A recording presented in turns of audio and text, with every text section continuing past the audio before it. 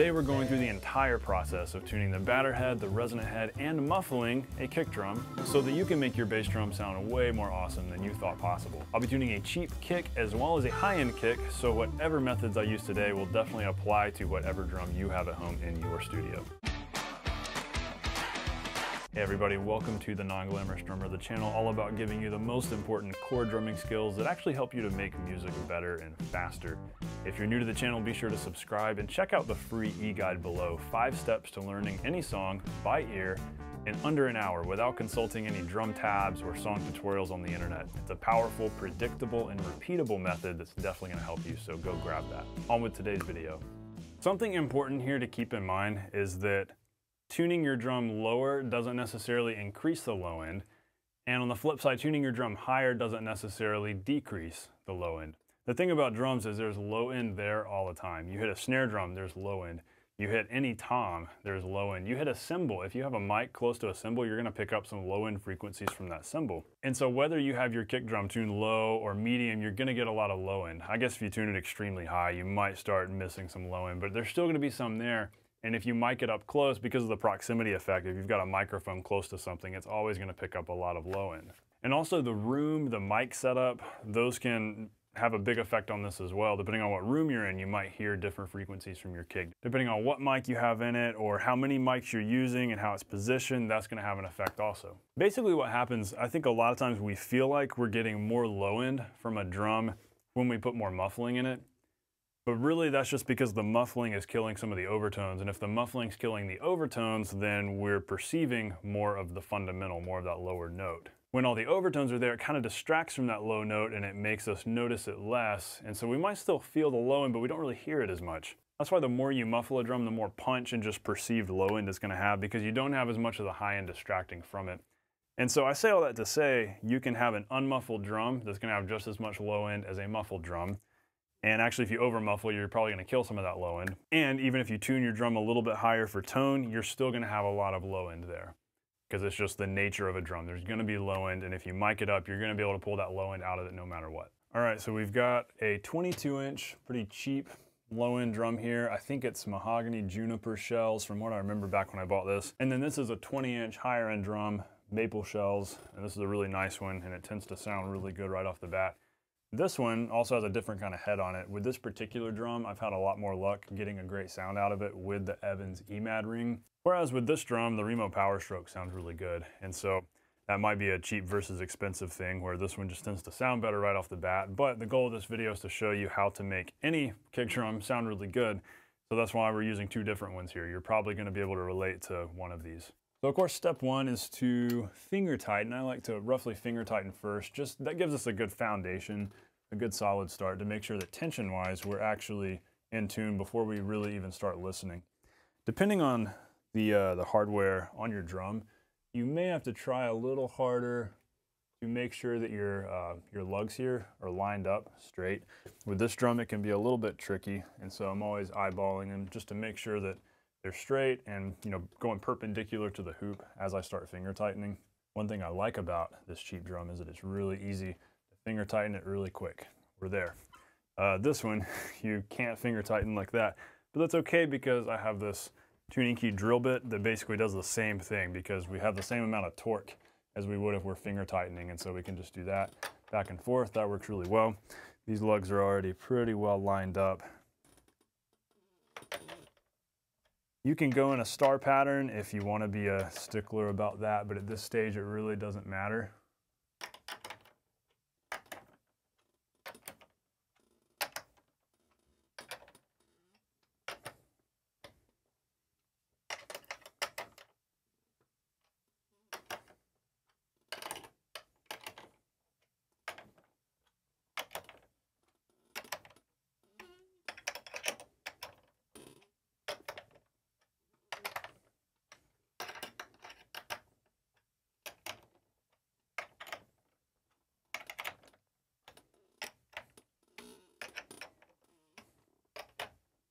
All right, so it's pretty much finger tight. We'll do the same thing with this one, because this can take us a little bit past the kind of finger tight we'd be at using just our fingers. So we'll do a round of this just to go a little bit more tight here.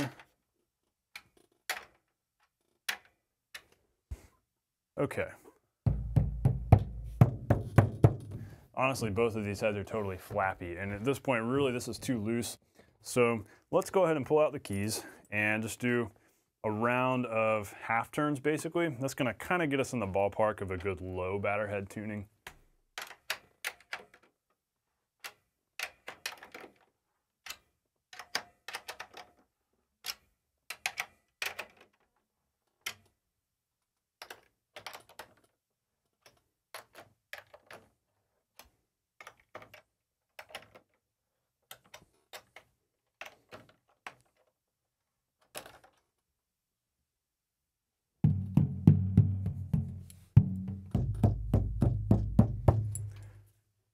So this is a really good illustration of how every drum is totally different. This one is already getting a higher note. Boom, boom, hmm, hmm, hmm. Meanwhile, this one, we've done the same kind of tuning. Well, actually it is a higher note, but the overall feel is actually lower. It feels like there's more low end coming from it, even though the note is higher. Boom, boom, boom. It's interesting. We've got different notes here, but they both feel like they're tuned just as low. So again, differences between drums, but at this point, I think we'd be ready to go ahead and put pedals on them and see how this sounds. But before we do that, let's get the resonant heads tuned up, at least finger tight also, and we'll start with that and we'll go from there.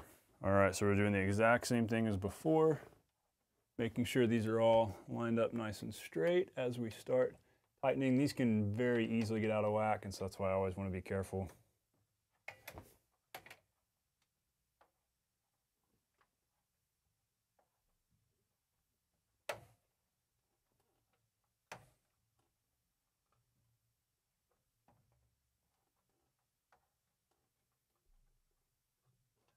All right, that's pretty close to finger tight-ish. We'll do the same thing with the drill bit, tuning key drill bit over here.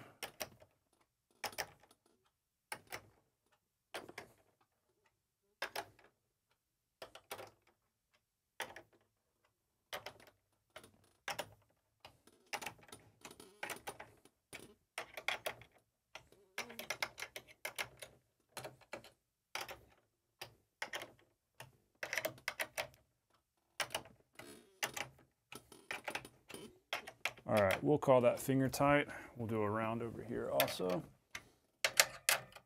Yeah, I really can't even go much more. I got it pretty tight with just my fingers a minute ago.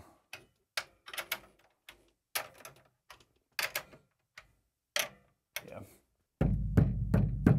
So this is like flappy loose, but we could definitely see what this sounds like.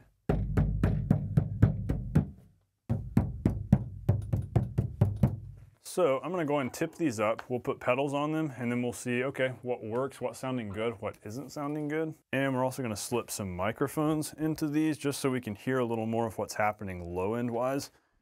For consistency's sake, because I don't have two Beta 52s, but I do have two SM57s, we're gonna put the 57s inside, sitting on the towels, making sure that the towel really isn't touching either head. And I'm also gonna run the cable through the top, through the hole in each drum, so that we don't have any cable coming in contact with the head. So these two drums sound drastically different right now. We've got a lot more resonance coming from this one. Boom, boom, boom. There's kind of a note to it.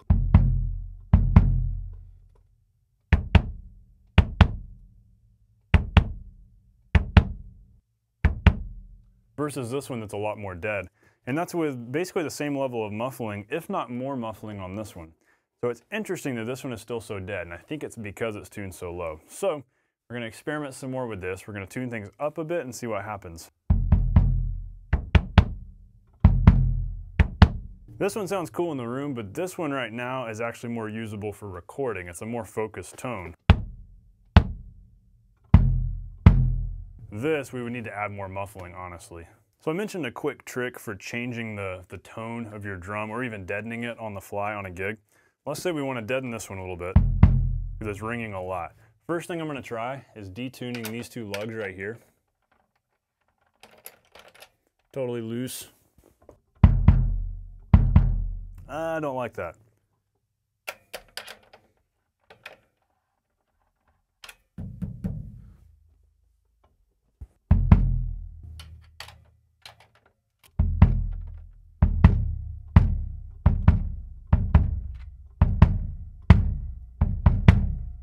Yeah, really the better solution is to detune the batter head.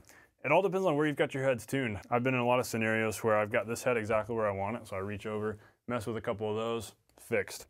Right now, because we have this one a little higher than that one, because the resonant head is just finger tight, really the better solution right now is to detune the batter head. So you just have to play with this. Obviously, there's no one way to do all of this. There's no strict method for tuning a kick drum. It all depends on the drum. It all depends on where you're wanting to get things tuned. That's a little better. And we could push the towel against the batter head and that would deaden it out more. So that's a really good low tuning, a lot of low rumble there, which is cool. This one has just as much low end, but it's much more focused and a little bit more dead.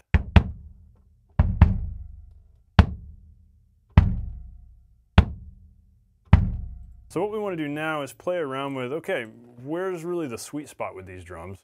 If we want low and beefy, this one's doing it very easily, basically finger tight. We didn't do anything fancy. We've got this head, front head pretty low, and then resonant head is very low. And if we want to get more tone and more resonance, we just start tuning higher. This one is a little bit different, so let's play around with it. I'm actually just going to start tuning both of these heads up.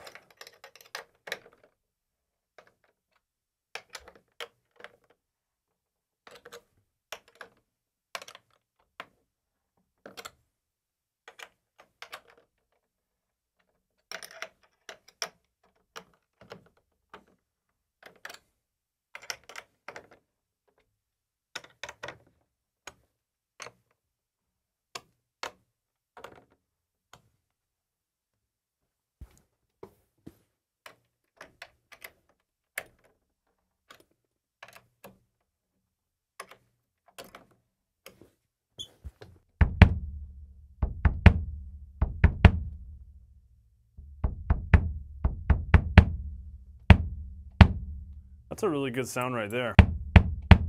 But I think we can go a little higher and maybe pull some more tone out of this one.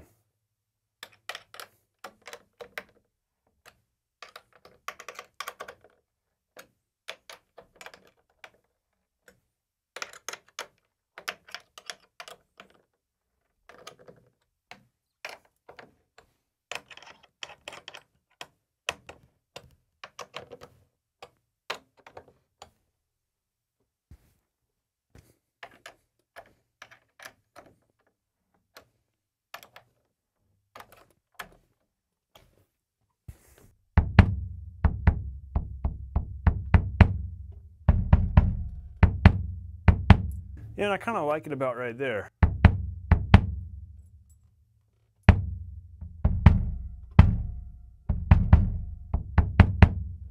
And hey, I hope that this shows you some good evidence that you can get great sounds out of any kick drum, out of a 20-inch, a 22-inch, cheap, expensive.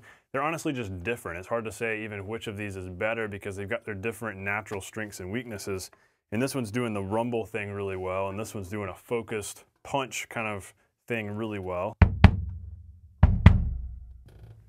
So we'll see what happens if we tune the cheap one up a little bit more. That's probably going to bring that tone about again, focus the pitch a little bit more, and so we would actually want to insert more muffling if we were going to go with a higher tuning.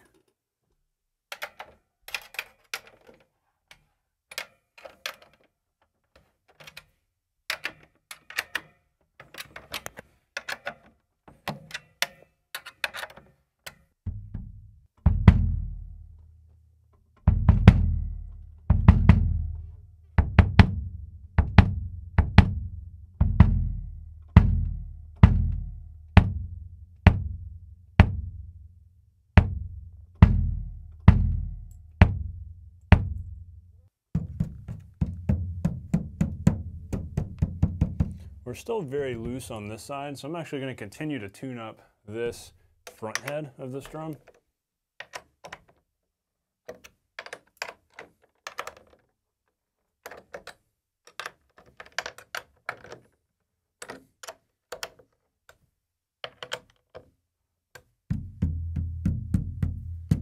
There we go, we're getting a little more of a note out of it now.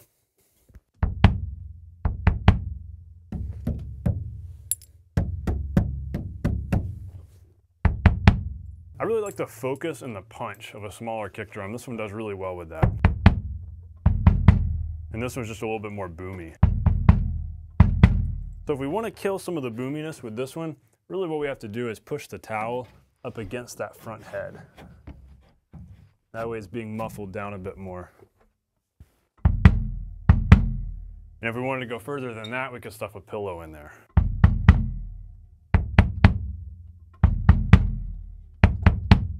So in case you haven't caught on to this point yet, when you're tuning drums, there's no hard and fast method. There's no one way to do it, because when you've got drums that are so different, you have to take one approach to one drum, another approach to another. And this one would really need a lot more muffling to focus it. This one, you can have no muffling in it and it still feels very focused. And that has a lot to do with the heads too. This one has a coated head on the front that I cut a hole in, Remo Power Stroke. This one's got an Evans EMAD with a foam ring, and then a resonant, a thinner head over here. This one does have a thinner resonant head, which is going to give you more of that live boominess than this one. This one's actually going to be a little bit deader because of that thicker coated head. And so all of those factors play into this, and so you find that based on your shell and your head combination, you've got certain strengths and certain weaknesses to work with. And as far as muffling goes, I think the perfect amount of muffling is a towel in the middle of the drum, just sitting on the shell, not touching either head. It's just enough to kind of soften things a little bit, and if you want actual muffling, you can push that up against the batter head and that'll take care of it. Or you could even tape a small cloth to either head and that can help a lot too.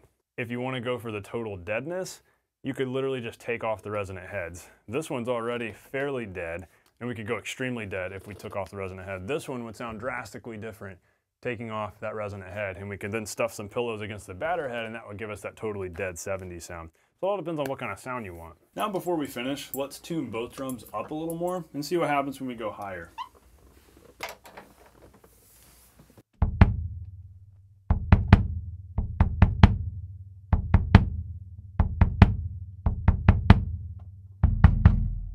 So I feel like with this 20-inch drum, we've actually hit a sweet spot here, where when it gets a little higher, we start to get more tone, and so the drum has more of a note. That was something I mentioned earlier, you know, showing you how to get more of a note out of a drum, and sometimes the best way to do that is to actually tune a little bit higher. So instead of that low-end growl that we've got more of here, tune up a little bit so you have more of a distinct note with more tone, and believe it or not, you're not losing low-end by doing that. Sounds really good, and so I really like this spot. You can go super low with this drum, but it doesn't have a lot of tone. It gets not flappy, but it just is very dead. But when we tune things up, we start to liven it up a little more, and we hit this sweet spot where it's got a lot of warmth, tone, punch, and low end. So don't be afraid to tune your drum a little bit higher, because that might be all you need to do to get it there. We'll see what happens though with this one if we tune this one up.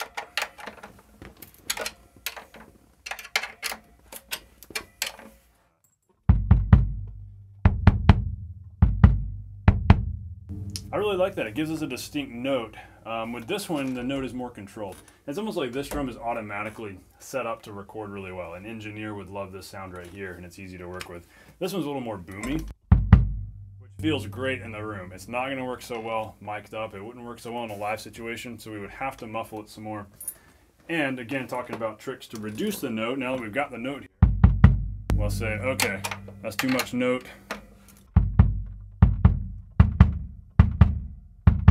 That quickly gets us where at least we've lessened it a little bit just by loosening these two lugs. We'll see what happens loosening these two.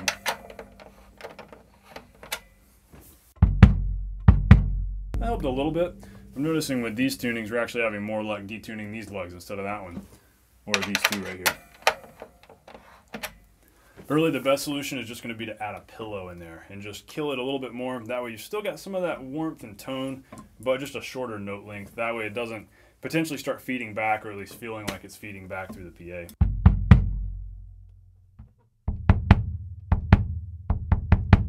I really like where this one's at, and I'd actually like to go even higher. I think once you start to get into that tone territory, it doesn't hurt to try going a little higher and see what you get.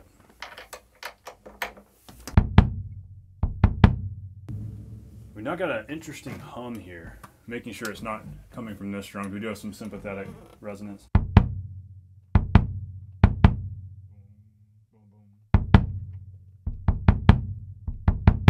That's pretty cool. I'm going to go back down a tad bit on the batter head here, but leave the resonant head the same. That's pretty interesting. It's kind of like a nice little tone hum. Boom, boom. But I might decide later on, as I'm listening back to what the mic's picking up, that I don't like it so much.